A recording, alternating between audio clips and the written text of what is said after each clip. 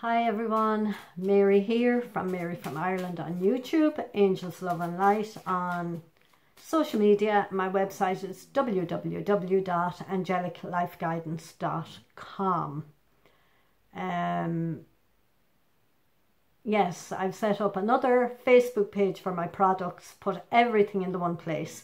My meditations, my Patreon page, my readings, my books, my products, on my photographs on cups and products and all of that. So that page is Mary from Ireland Products and Shopping.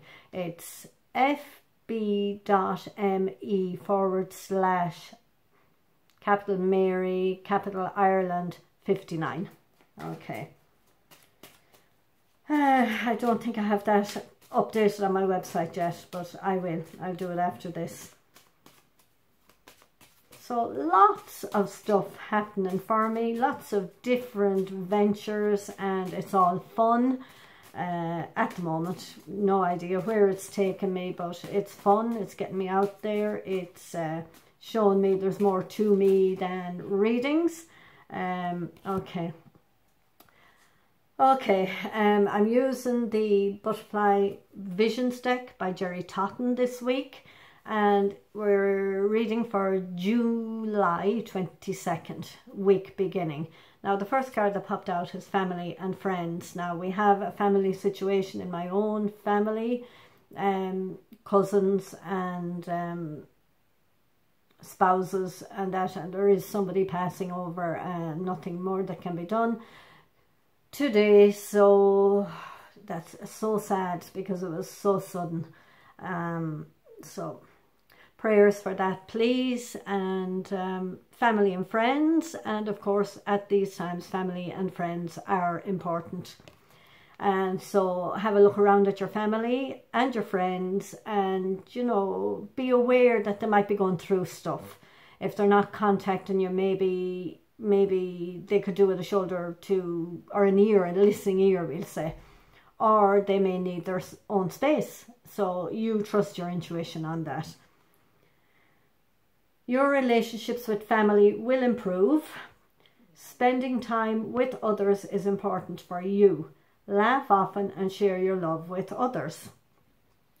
Okay, so you know, I was talking to a lady this morning too, and things are not good in her family, and she's done all she can do, so she's stepped back for her own peace of mind and calm and energy and stress levels. Okay, so you'll know what this means, but things will improve. Ask for help, ask for guidance, ask for the highest good for everybody in the situation. Now, I'm feeling that's a flipper of a card, and that it was just meant to be talked about before the rest of the reading. But I don't think the rest of the cards are going to be linked to this. I think they're going to be more about you and your journey through this week and how you're going to feel and the guidance that you need. Another flip and one on the floor. This is the flipper. 2 on the floor. And I'm going to go with them all. 3 on the floor. Yeah, as I was thinking. Okay, so for yourself, your boundaries.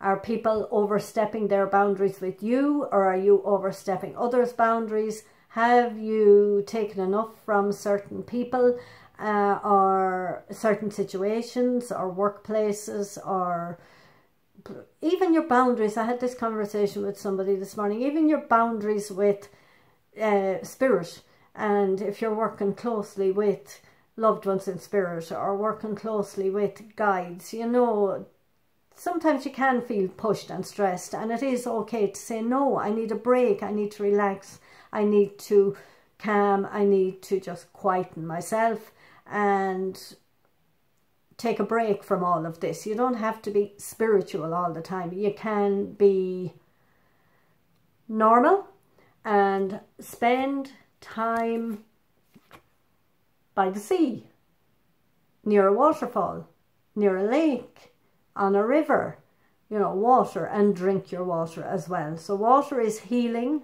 for you at the moment, and watch your boundaries with everybody around you and your own boundaries too. Are you letting people walk over your boundaries? It is important to set boundaries in your life. Sometimes it is hard to say no to others, but giving too much will take your energy. Also, your boundaries with yourself. Are you pushing yourself too hard? Are you wanting to be perfect on this spiritual path? Are you wanting to live a perfect life? There's no such thing. You can only do as much as you can do, and no blame or criticism of yourself if you don't feel like doing, or you don't feel like going any further. Your intuition, your psyche, your energy is telling you you need a break. Okay, so watch those boundaries, however it's panning out for you. So the water, spend time near a body of water to recharge.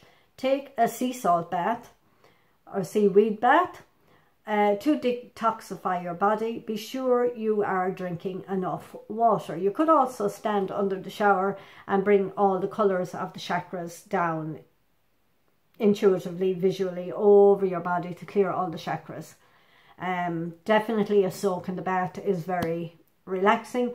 Massage as well, energy healing, whatever. Do something for yourself, because I feel you're working too hard.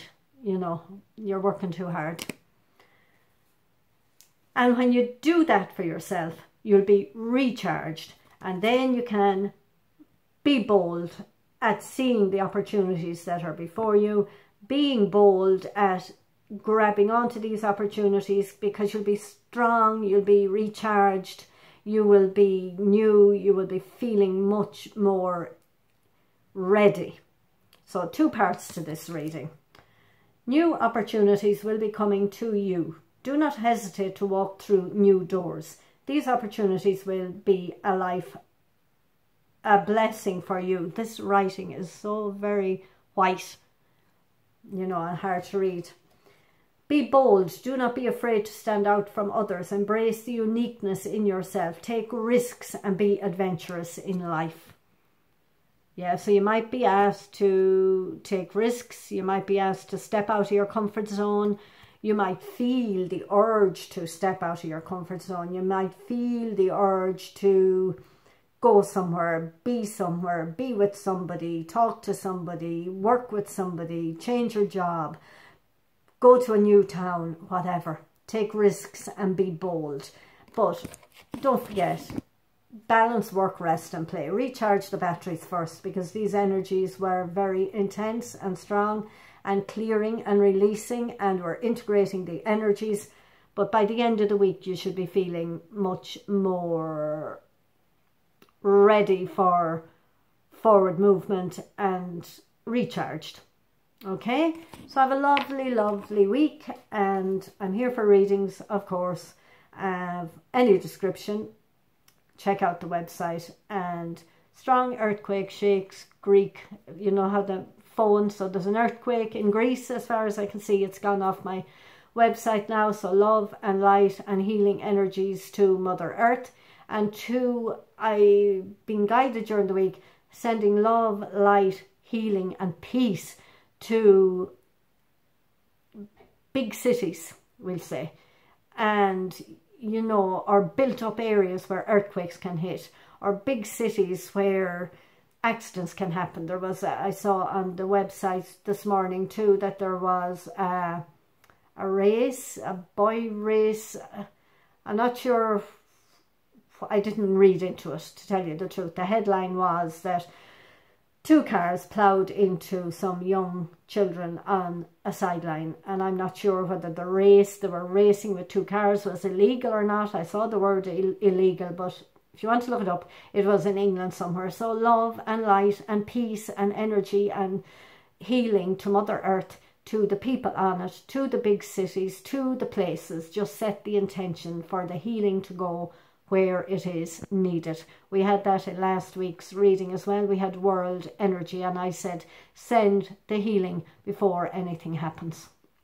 So we won't, of course, know whether it worked or not, because things will be stopped in their tracks, maybe weather will be diverted, maybe an earthquake will happen out in the sea instead of in where people can be killed, maybe we'll say some violence may be stopped, maybe, you know, something will happen to stop it or whatever.